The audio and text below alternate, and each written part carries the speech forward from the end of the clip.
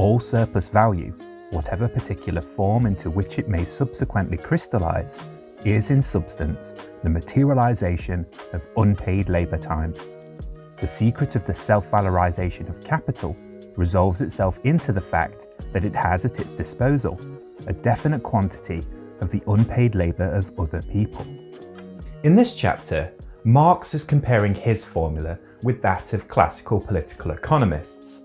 Looking at their formula, we can observe a few things. Essentially, their formula makes it appear that both capital and labour are rewarded according to their contribution to production. By treating surplus value and the value of labour power as fractions of the total value, it ignores the rate of exploitation which occurs in production, making it appear as if both the capitalists and labourers get their fair share. This formula ignores the fact that the capitalist doesn't buy labour, they buy labour power.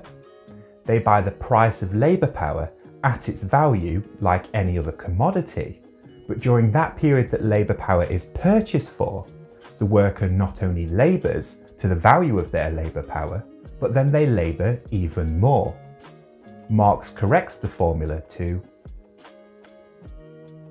which, Marx concludes, is essentially the popular expression.